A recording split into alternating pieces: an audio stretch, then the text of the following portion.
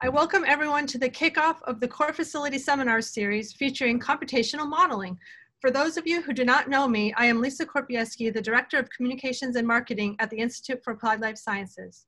In today's seminar, you will be hearing from Dr. Chungwen Liang, the Director of Computational Modeling, as well as our guest speaker, Professor Fayer from the Chemistry Department at Stanford University.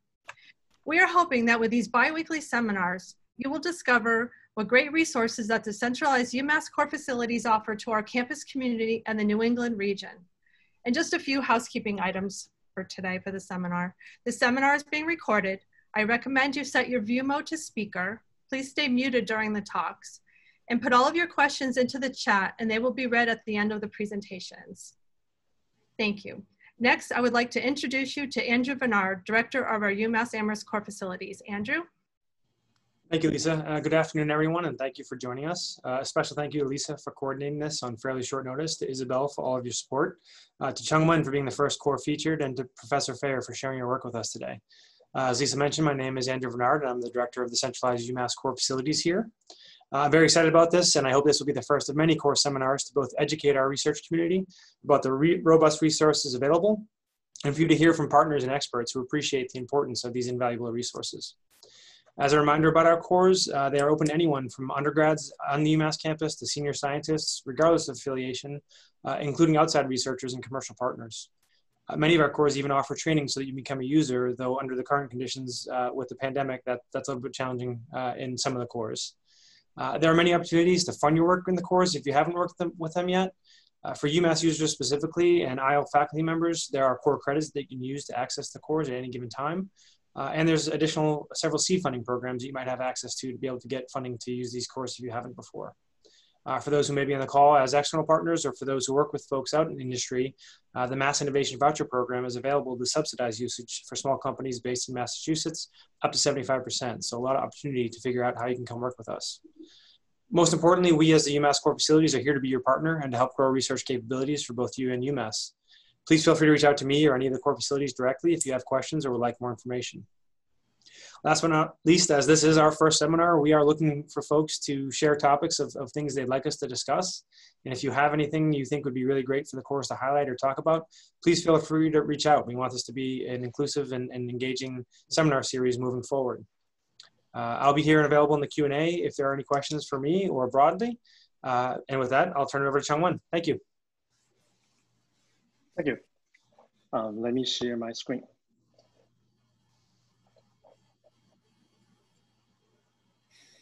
So everybody can see my screen, right?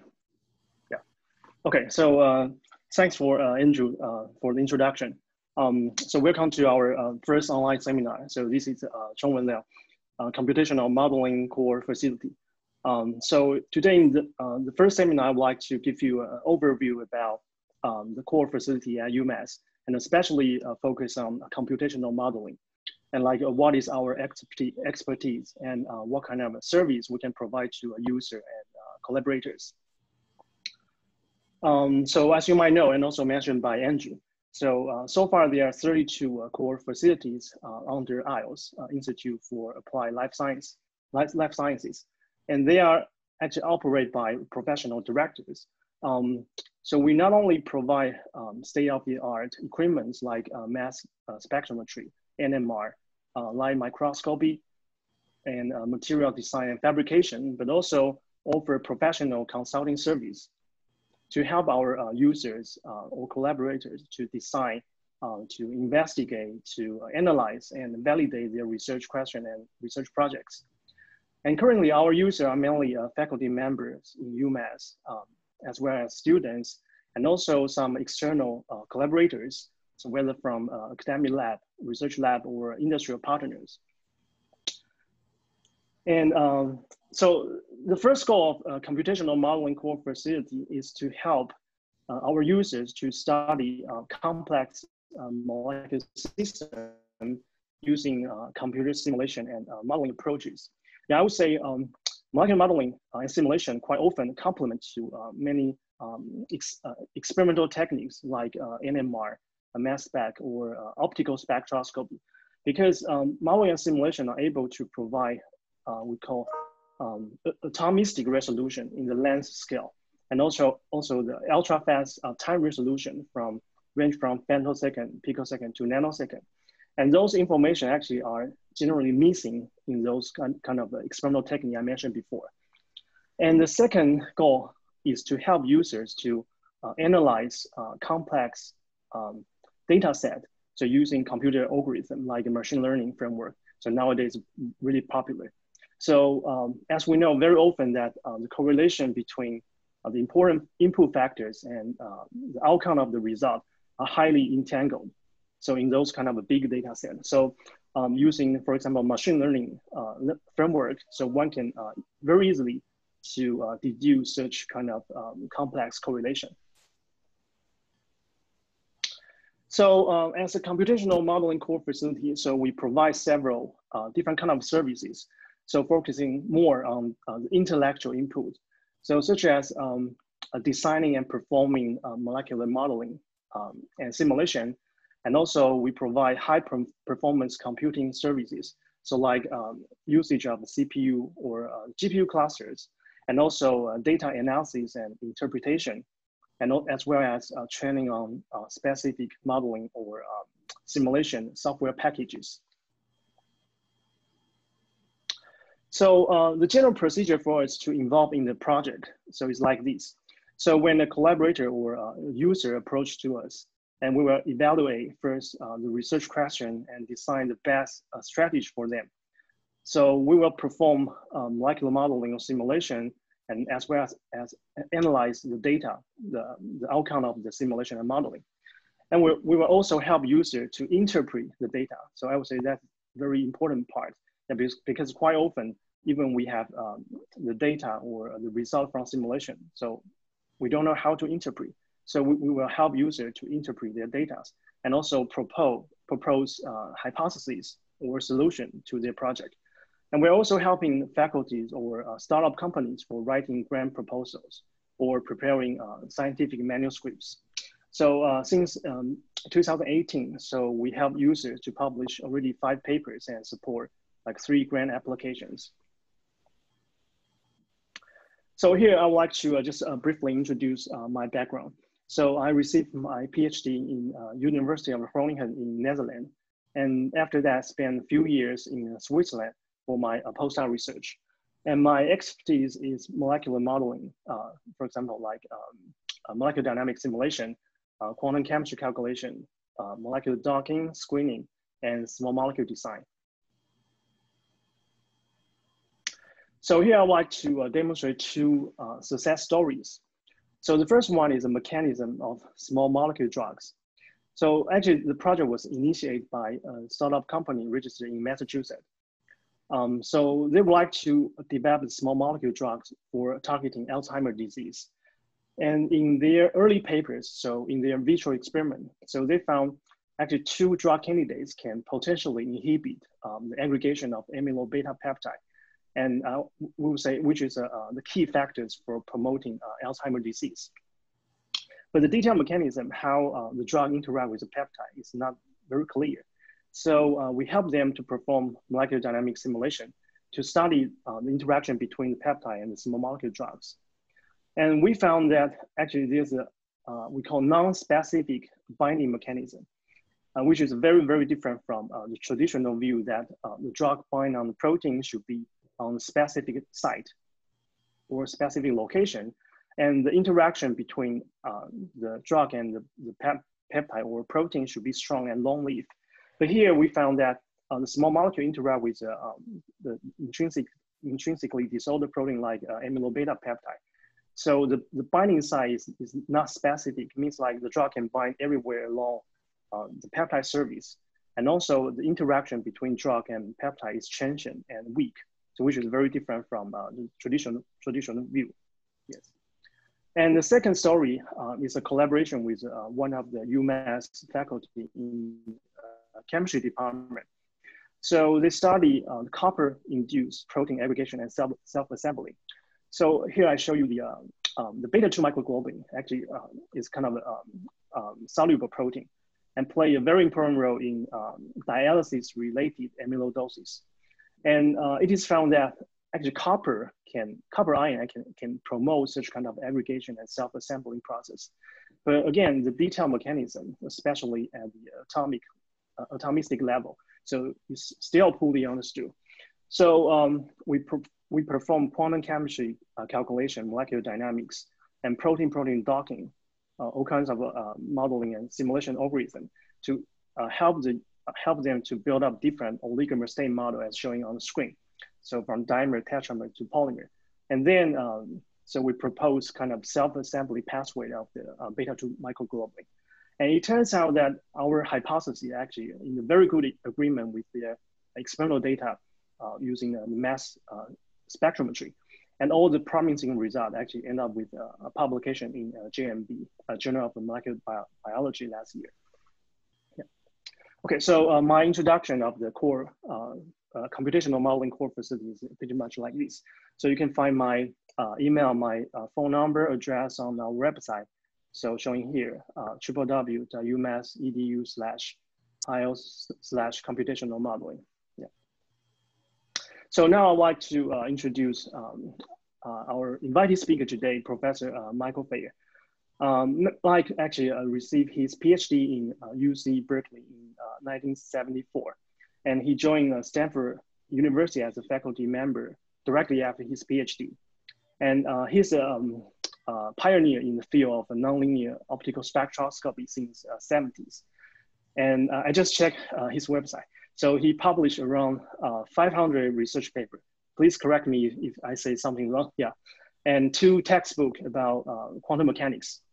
Yeah, and his research interest focus on studying the structural dynamics of complex molecular systems, including proteins, membranes, ionic liquids, water-ion interaction, and as well as polymers. Yeah, so I believe today he will be talking about the polymer project that collaborate with computational modeling core facility. Let's welcome Professor Michael Fayer.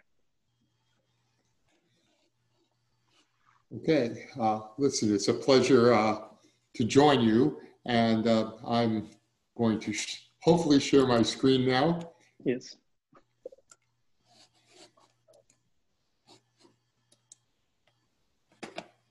Okay.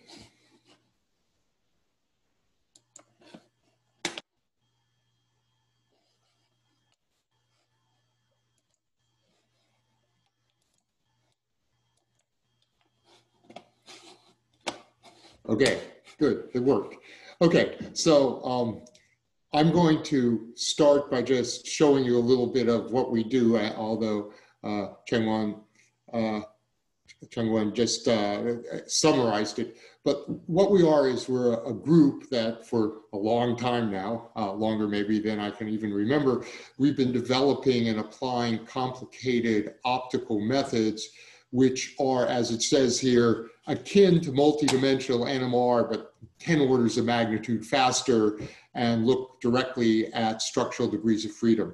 So you have pulse sequences of very short pulses. We started out working in the visible, but we found that the infrared is extremely interesting because infrared looks at vibrations, and vibrations are the mechanical degrees of freedom of any kind of molecule or molecular system. So they're very useful in trying to understand what's going on in terms of motions and interactions and structures. And well, I won't go through it again, but we've looked at a lot of different systems. We've been very interested in water, and in particular water in nanoconfined systems, which show up all over biology and all over technology, for example, in fuel cell membrane or at the surface of biological membranes. Again, we've also been very interested in things like proton transfer in water, very concentrated ionic solutions, room temperature ionic liquids, but thin films of them in the bulk, in membranes, glasses, supercooled liquids. And we've been recently doing a lot of work on polymers. And the polymer work is very, very new. And we have some very interesting new approaches. And we have all sorts of ideas and analytical models for analyzing the data. And now we want to know whether they really make sense. And that's where the simulations will come in. So what I need to do is first just sort of without worrying about you guys worrying about the details too much, show you what we're measuring, what we think it means, and then go into where we think the simulations are helping us and really can help us. So first, this is what this laser system looks like. I'm going to show you a little more. For making these measurements, we make ultra-fast infrared pulses, and then we make sequences of these pulses. So this stuff over here, this is the laser equipment. All the action is inside of these boxes, which from the camera angle look small. They're as big as this stuff. And the reason why they're in these boxes is we're doing infrared spectroscopy. You want to get rid of the atmospheric water and CO2, which absorbs infrared. So stuff has to be boxed up so you can't really see it. So my students were kind enough to open up part of one of the boxes just so you can see what this mess looks like.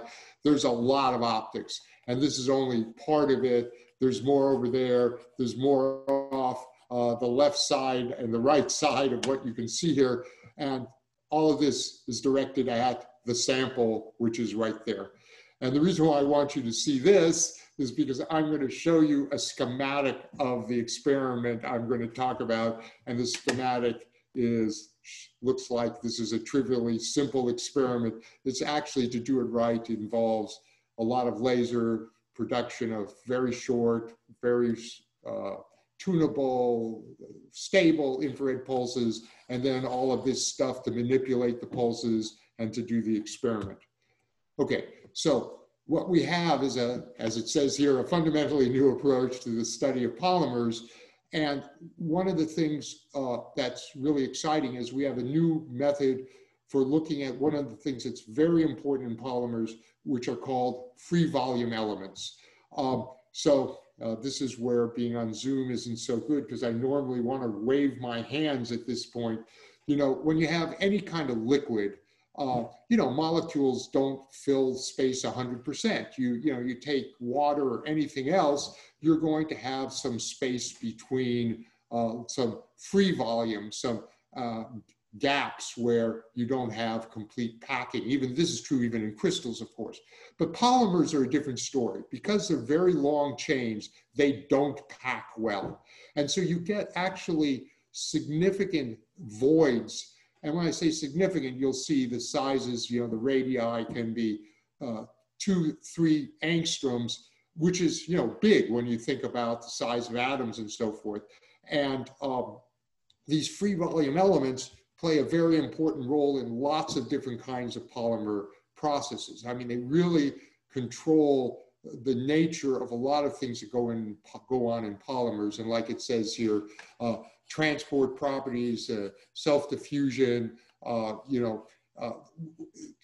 when you have gas molecules moving through polymers, which are used for separation and filtration, these free volume elements play a very important role. Of course, this is a cartoon. Polymers aren't really little balls, but this is as good as I can draw. As polymers age, they change their properties, and a lot of that has to do with contraction around these free volume elements. When you squish a polymer, stretch a polymer, these free volume elements are fundamental in what goes on, because you've already got voids, and they allow chains to move into the voids. They're involved in electrical properties. Polymers are used, they're so important as dielectrics and all sorts of electronics. And these properties where they're essentially voids are really highly involved in like moving electrons through polymers. So the point is that these so-called free volume elements, the fact that polymers being long chains, and of course they can move and rearrange, but they can't pack really, really well, because it's like sort of pickup sticks or something like this, where you take a bunch of sticks and you put them randomly, they're not going to pack perfectly. Okay, so it's very difficult to learn something about these things. And so this is what I was going to show you. All of that optics I was showing you, which you only saw part of it, devolves into this very simple diagram of the experiment I'm going to tell you about. This is called a pump probe experiment. And what it is it's a transient absorption. So what we do is take a polymer. So this is polymethyl methacrylate, that's plexiglass. It's a very, very common polymer. And here's some from a simulation, and this is a probe molecule. So what we do is we take this small molecule because we need something we can look at. We're doing vibrational spectroscopy. So this group, the CN stretch, this is, a CN has a very nice vibrational mode that we can tune our lasers into that particular frequency, and we can look at it. We use this molecule, which is something that my group has developed a bunch of these things. They're very important. Vibrations typically when you excite them. So what this experiment I'm going to tell you in a second is you put in a pulse and you put the thing in a vibrational excited state. Remember, you can think of a vibration, classically, you think of this kind of vibration, of course. Quantum mechanically, you have vibrational energy levels. So you take things out of the ground vibrational energy level and you put in the first excited vibrational energy level. The thing is, most vibrations have lifetimes. In other words, they go back to the ground state, which ends the experiment in a few picoseconds. We want to look at polymers. Polymers are really, really slow. So what we wanted was a vibrational probes with very long lifetimes. So this is 420 picoseconds. So when we excite this mode, it doesn't lose its energy for a very long time. This allows us to look from hundreds of femtoseconds out to at least a nanosecond. And as you'll see, the ability to look over this long, what in this business is considered a very long time range, it's almost 3-4 orders of magnitude, all still pretty fast. Okay, so what the experiment is, what we want to do is we want to look at this probe molecule undergo orientational relaxation.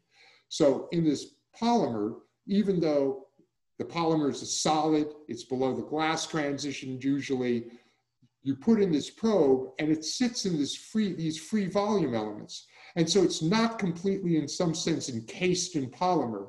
And what we want to do is use it to probe what the polymer is doing. So what we do is to measure how it undergoes orientational motions, how the probe molecule can wiggle around angularly. We do this pulse sequence. This is sort of the simplest pulse sequence we do. We bring in a pump molecule, pulse, which puts the CN stretch in its excited state. And when you put this thing in the excited state, that causes the absorption to be reduced because you've taken absorbing molecules and they're no longer in the ground state. And now you bring in a probe sometime later, and this probe will pass through the sample in the same place, and it will, right after t equals 0, which is when you brought this pulse in, the absorption will be reduced, but the absorption also depends on the relative angle between these guys. Because molecules, when this thing is sitting in the sample, this CN stretch is pointing any one molecule in a certain direction. If it's pointing in the same direction as the E field of the pump, it tends to be excited more than if it's pointing perpendicularly. As it rotates, that's going to change. So you bring this probe in, and you bring it in later and later in time, but you look at two different polarizations. You do an experiment where you resolve with this polarizer, you look parallel or perpendicular. So what I'm going to do is we're going to look at the probe and we're going to see what happens when the electric field of the probe is either parallel or perpendicular to the pump, and you'll see that's going to give you orientational relaxation. So the thing that's important is if you measure this intensity of the signal when the probe electric field is parallel to the pump electric field, you get this equation. And when you do it perpendicularly, you see this is plus 0.8, which you can derive. This is minus 0.4. The key thing is this thing C2 of t. This is the orientational correlation function. This is the sort of the theoretical thing or the experimental thing that tells you how the probe molecule is rotating. And if you form this combination, you look at parallel plus 2i perpendicular, all the orientational stuff goes away and you get the lifetime. That's how we know this thing has a lifetime of 420 picoseconds. The important thing is if you measure these two things, and that's the tricky part to do them reproducibly accurately and so forth. If you make this thing, oh, this 2 shouldn't be here. If you look at parallel minus perpendicular divided by parallel plus 2 perpendicular, there's no 2 here, it's a mistake. You get this thing, the lifetime part goes away, and this thing, this measurement, this is called the anisotropy, tells you how the molecule rotates. Okay, so that's what we want to do, and this is what it looks like. Okay, so this is data. Okay, so we did that experiment. We formed that parallel minus perpendicular divided by parallel plus 2 perpendicular. And so this is giving you the nature of the rotation of this probe molecule when it's embedded in this polymer. And what you can see here, first, it should start at 0.4, but this is ultra fast, what's called inertial motion, which we don't have the resolution, and there's other reasons why you can't measure it. This difference tells us about that. But then you see there's a fast decay, that's about 8 picoseconds, and then it turns into a much slower decay, which is about 265 picoseconds, and then it levels off. If you were looking at this in a liquid, the molecule would completely randomize its direction. There'd be nothing to prevent it. The thing about what goes on here is you're in this polymer, and these polymer chains are not moving fast, that's for sure. You know, you take a piece of polymer, it just sits there, it's a solid. And so this thing will not be able to randomize. It's going to be able to wiggle around, it's going to be able to sample a bunch of angles, but it's not going to randomize its direction, and that's sort of the key here. So this is referred to as wobbling in a cone. So the idea is that this first part, it samples very, very rapidly some limited range of angles. And then on this longer time scale of 8 picoseconds, it samples more angles. These two things actually combine and occur fast compared to any polymer motions. So now, if nothing else happened, this thing would just sort of go horizontal right there. But the polymer has side chains, even though the whole polymer chain structure, the large polymer units, these things are going to move on, you know, seconds, hours, years types of time scales. But small segments, monomers of the polymer, you know, little chain segments, and the side groups in the polymer, those things can move on faster time scales. And as they sort of move, like take this group right here, if it sort of moves out of the way, then this probe can sample some space that was blocked before.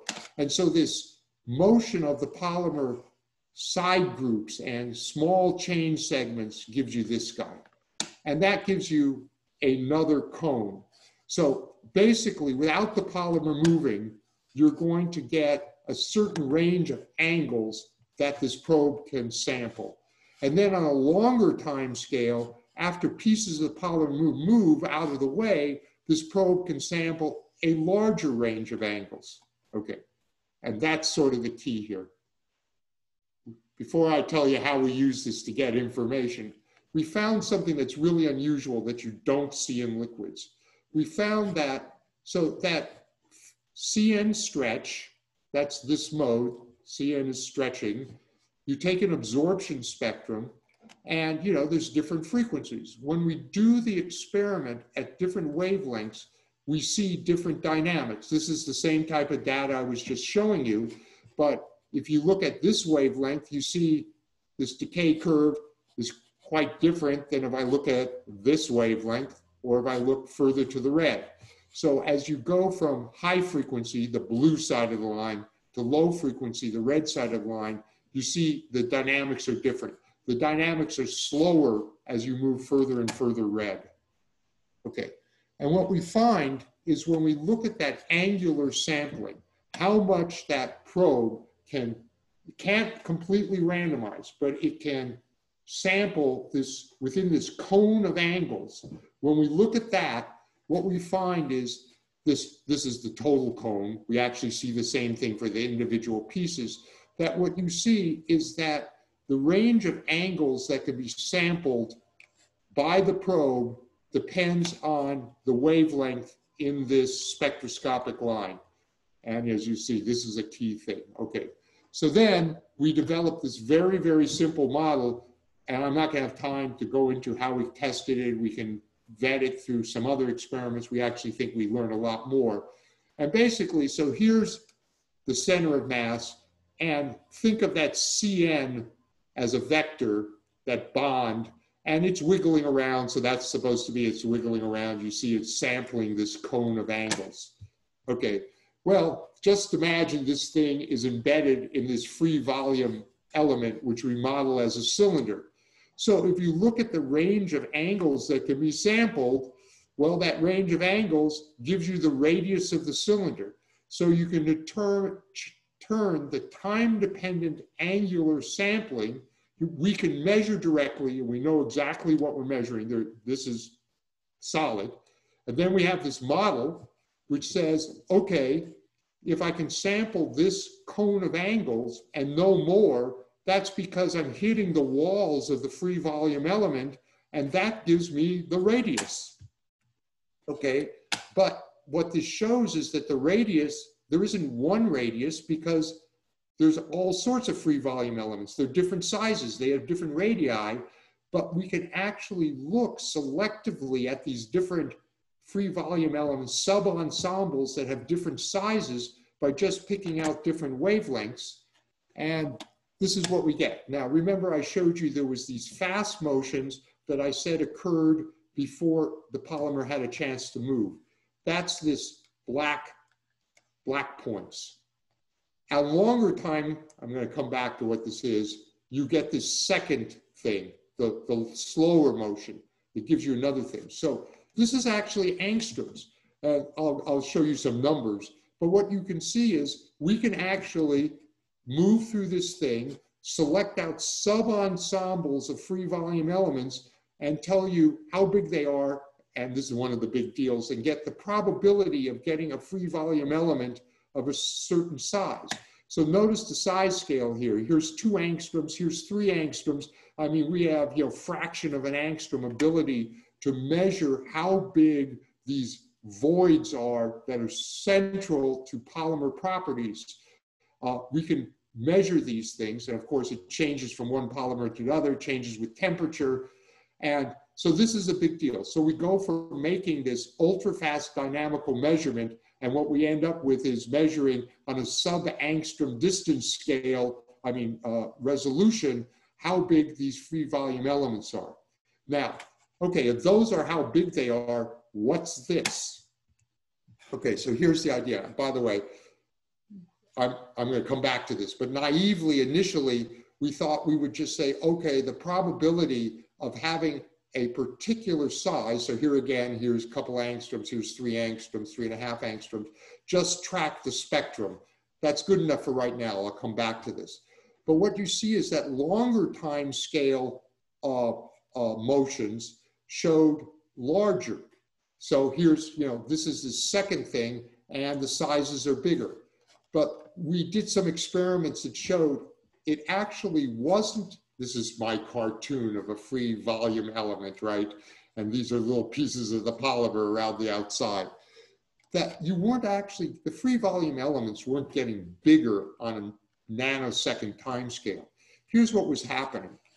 What's happening is that the surface of this free volume element fluctuates. These polymers on this hundreds of picosecond time scale have small chain segment motions, have side group motions. And what that does is, so this is the same thing, but the idea is some of the surface, like here I'm showing, it sort of moves this way, and part of the range that was accessible is gone, but new area, new volume opens up because some of this stuff moved that way.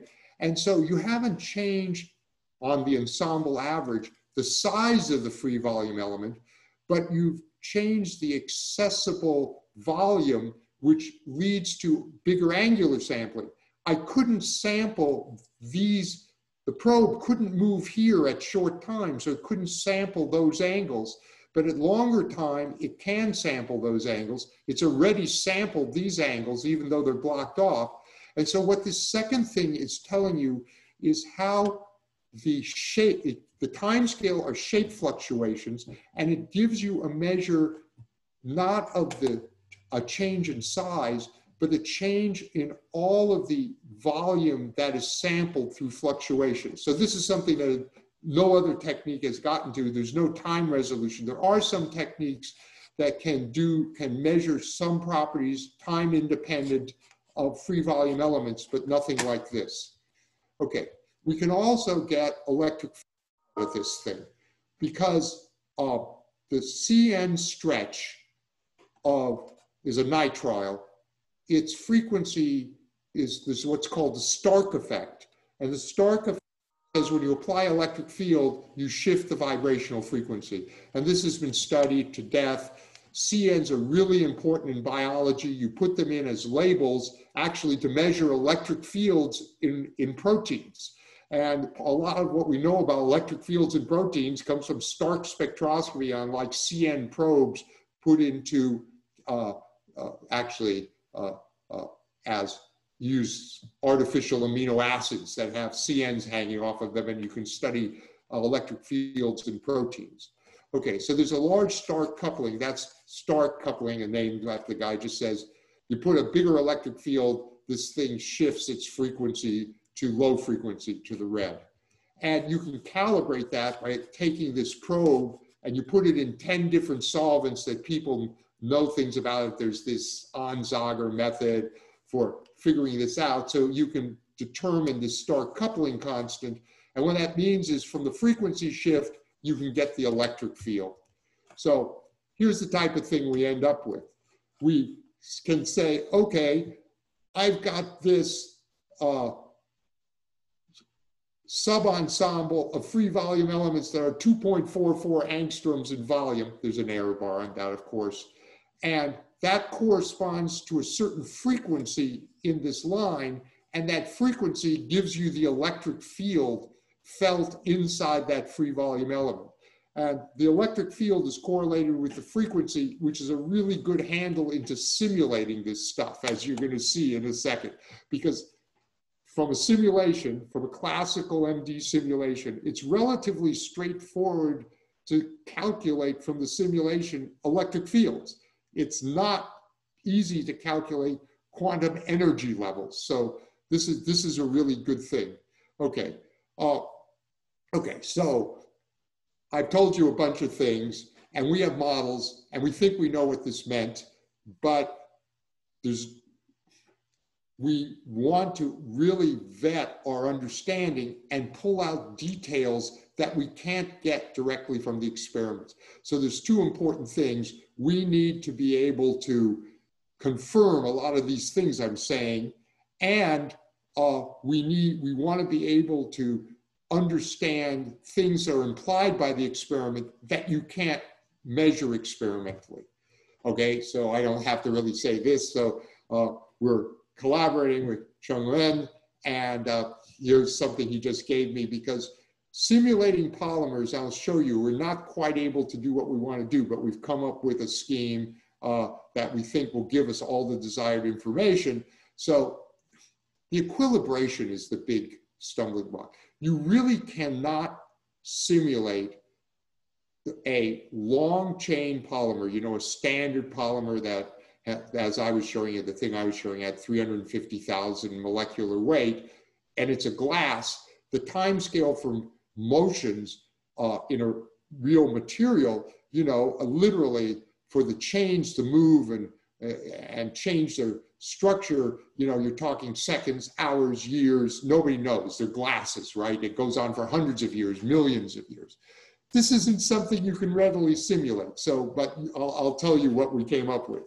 But to do it, we're starting with oligomers, things that are shorter. And this is what Chungwen has been working on. So as he says, he starts out with a simulation box. You take it up to high temperature to get things to move faster. You can do some simulation, you cool down to the desired temperature, and then you do this equilibration. This is a real problem, and you'll hear people saying they simulate polymers, and they pretend that they could actually equilibrate a real polymer. It's impossible. Okay, and then after, as you'll see, the equilibration, then there's the, perform the MD simulation, desired temperature, using standard things that people use for polymers, as I'll show you, didn't work. And so this is why you need data to first vet the simulations and then use the simulations to be able to pull out molecular level things that you can't measure. And to vet the simulations was to calculate this thing, which we can measure. Because this orientational relaxation, so when this was done, it doesn't say it here, Chungwen put in the probe. So it was the polymer, the first one was PMMA with this probe molecule, and this was put together. And then he can simulate and calculate this second Legendre polynomial correlation function, basically the angular motions of the probe. Okay, so I just want to show you, so we start with polymethyl methacrylate, PMMA, and this probe, our phenylselenocyanate. And when he took just, I think I have this right, standard potentials that people would use for simulating polymers because they had no way to know they weren't wrong, here we have two things. We have a 1,000 molecular weight, what we call the 10-mer. It's 10 monomers in green. And then we have the high molecular weight polymer, 350,000. And when you use just sort of standard, what people would get out of standard potential sets, it didn't work at all. First of all, the low molecular weight and the high molecular weight came out the same, and they don't look anything like the data. So then Chungwen went in and messed with it. And this is where the experiments come in. So he had a target. He knew, and it turned out to be, I only know this because he tells me, he explains these things to me. He changed the Leonard-Jones potential, mainly the depth of the well. And you see, this is now really amazingly, better than I see simulations of liquids, of reproducing our experimental data on the 10-mer. And this is something that he could equilibrate because it's not a long chain. And here's what we're getting at, where we're going to, we need to do the experiments. This is his simulation of the 40-mer. This is already getting to be long enough that the glass transition is approaching that of the real high molecular polymer. We can do it. We haven't done the experiments yet. We actually having trouble making this sample, but we're going to make this 10-mer sample. But you can see when you go, 40-mer, when you go from very short chain to longer chain, you're approaching the really high molecular weight. And the game plan is, we think that this thing, which has 40 monomers, this is a long enough chain to really give us the properties of polymers. Even the short chains are going to give us a lot. So while you can't simulate the actual high molecular weight, you can simulate something that's close enough to the high molecular weight, we believe, and we're going to be able to test these things experimentally back and forth to simulations. And right now I got people working. It seems crazy. We can make this really low molecular weight sample. We can make a really high molecular weight sample. We're having a lot of trouble getting the quality of sample we need to do this experiment, but we're on it. We hope to be able to have this soon, and we'll see. Okay, so here's some of the things. So coming out of the simulation, once it's vetted, in other words, once Chungwen showed he could reproduce our data, then he can start calculating what, for example, this is this probability versus radius of the free volume elements. Now you notice, if you remember, it went by fast, I sort of showed you this thing as a Gaussian. And when we first saw the simulation, we went, oh, it doesn't work very well. It's not Gaussian. I'm going to show you this is right, and we were wrong initially. Doesn't look very Gaussian. He can also calculate electric fields, which is about to become really important in what we want to understand. Okay, so this is PMMA. Just quickly, our understanding changed when we said, okay, now we'll do polystyrene, another really complicated, really common and complicated polymer, and we put the same probe in. And this is where our simple pictures started to fall apart, because this is the radius as a function of these wavelengths. And when we did the same thing over here, you see it works on the blue side, the high frequency side of the line, and then it stops changing. And this is real. We repeat it. We didn't believe it at first. We repeated it many times, and this is correct. And you notice, while this spectrum is almost Gaussian, this thing has this tail over here at low frequency, and that's tied into this. So we looked at this, and we really didn't understand what was going on, and I don't have time to talk about it, but we realized we were making a very simple assumption, which turned out not to be correct. We were assuming you could basically treat this correlation between the free volume element size and the frequency sort of as really skinny. One free volume element size gives you one frequency. But of course, there's a distribution. One free volume element size gives you, there's a range. And when it looks like this in PMMA, there's a narrow range. And starting here, there's a narrow range. But then what you find out is you start to get lots, the same free volume element size can give you lots of frequencies. I don't have time to go into it. Now we have a complicated theory of how these things correlate. This is sort of as a test of the theory. And what we found was we can pull out these distributions. They're not Gaussian, and they're different for different polymers. And I just want to show you, notice now when we think we have a better theory based on a more detailed understanding of how to correlate the spectroscopy and get the sizes relative to these frequencies, and how you turn that into the distribution. Now for PMMA, we no longer get a Gaussian. It has a shape that Chungwen was telling us this was the type of shape this thing should have to begin with. So we can pull this out and we'll be able to compare this. Okay, so now working on polystyrene, looking at one of these small guys, the 5-mer, we did a temperature dependence. And this is just really remarkable. Again, the standard potential set that people would have used for polystyrene didn't work. Chungwen tweaked it to get agreement at one temperature. By the way, we have about 10 temperatures. I'm only showing you 4 that he simulated and we measured. And this is really remarkable agreement between the simulation and the data and getting the temperature dependence. There's no adjustable parameters. I mean, once you get the potential to be right for one, then you calculate the temperature dependence.